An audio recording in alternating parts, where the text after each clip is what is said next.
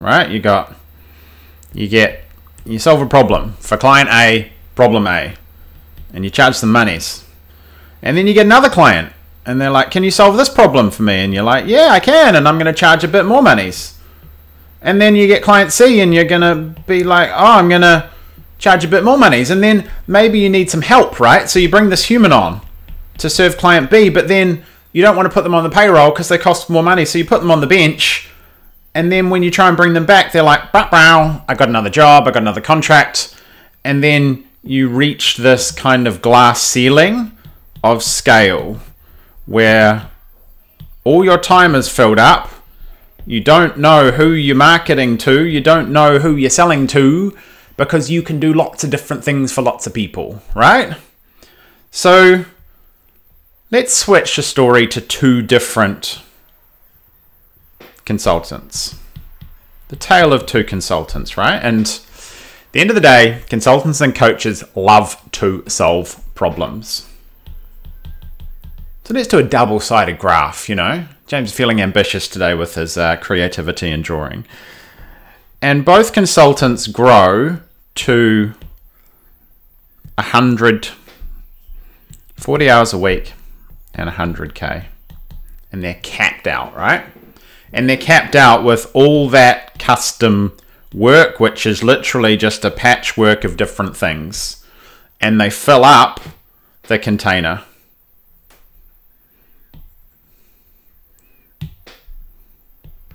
Number one and number two. So they look around and go, I'm maxed out. I have reached my income cap with selling labor. This seems a bit silly. I'm going to look around for different options. I've reached my time cap. I'm kind of burnt out by solving the same problems over and over again. I'm going to look around for solutions. And they look for courses, which is a very common, like, hey, we've got lots of IP here, and how do we do it? And remember that consultants love to solve problems. So consultant one builds a course for $1,000, and he uses that. Let's do gender neutral. He uses that to get new clients into his custom work, right? So he then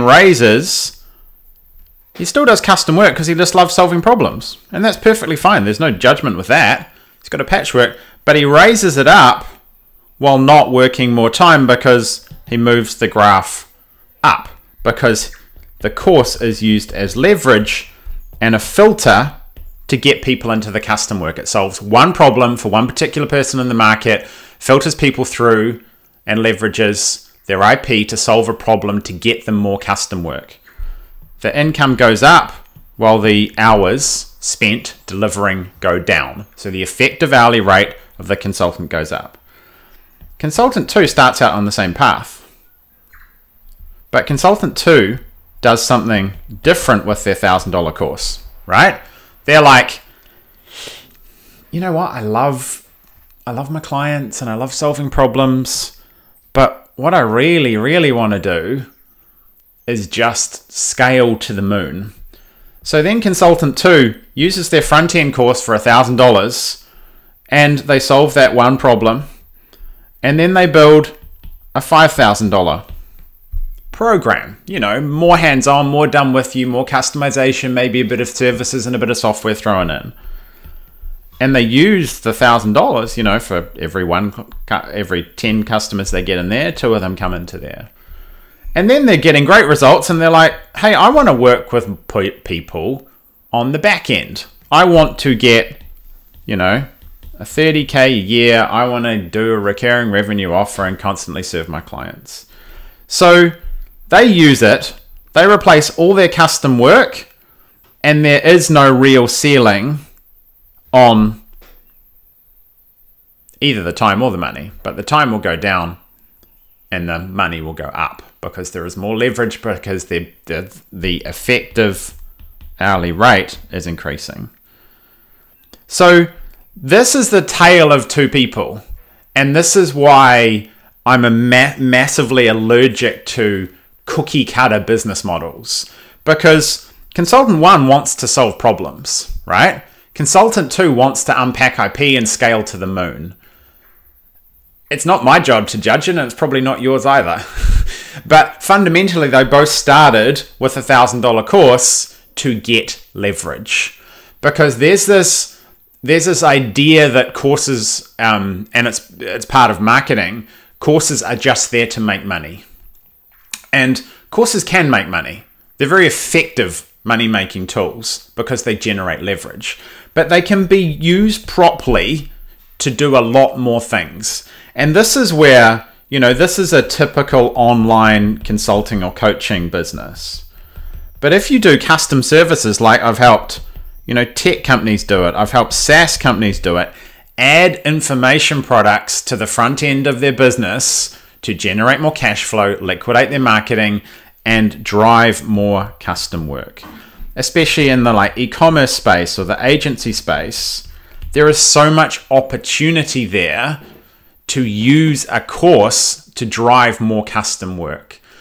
And in many cases, the marketing is very binary. Launch a course to make more money. But it's such a simplistic view of doing it, and it only appeals to a certain number of people who just want to make money. And often those people, I'll stop there. But I want to show you that there are multiple ways to deploy IP in the form of online programs and courses. And not enough people are talking about option one here, because they're like, everybody's saying, build a course to make more money, or build a course to, sell online. But there are lots and lots of ways to deploy this IP to actually drive other business results that are more conducive with the place that the business is. And if you work with anybody in business coaching or consulting who helps you do these kind of things, make sure that you are clear about your business goals, your unfair advantages, the needs of your market, rather than blindly going down the track of courses are there to make more money, because that may well kill the golden goose that you've already got on the other side. And the answer is, often, what is the best way to use a course in your business? It depends on what your goals are for the business, what your unfair advantages, what the marketplace, what the landscape is, and the acceptability. Some markets will just not buy courses. Many markets are underserved by billions of dollars because they will definitely buy courses, in my definition of the way they're delivered, and they are a gigantic opportunity to drive more revenue for more custom work. Just as much as they are a gigantic opportunity to drive more revenue to actually drive more productized services and actually have a scale business. Custom work is very, very, very difficult to scale. It requires additional labor, it requires additional overhead, and it will always be the hardest route to scale without productizing everything in the business, but that's not always possible. So I wanted to show you different ways to think about online courses, because I only see one narrative in the marketplace that courses are just there to make money. They're very, very effective because they're highly, highly profitable and they have gigantic margins, so they tick a lot of boxes. But you have to be very lucid about how you use them, how you deploy them in your business, and it comes down to your goals, your unfair advantage, and ultimately the market conditions that you operate in and the conduciveness for people to buy that. I'm not going to get into what my definition of a course is because it's very nuanced. It's not just sending people a load of videos and saying log in, and if you don't get results, it's your fault. It's much more nuanced in the delivery of that. So I hope that helps. I've seen a lot of people get stuck in the I'm making a course to make money kind of thing and not be able to get out of it because they can't work out how to apply that to the business. They're very, very effective ways to both scale a business with leverage and build a multiple product stack, but they're also very, very effective ways to sell custom or one-on-one or more intimate work that needs more variability and needs more labor and time to do it. Both work. One might be better for you, and I'd say you should probably pick that one.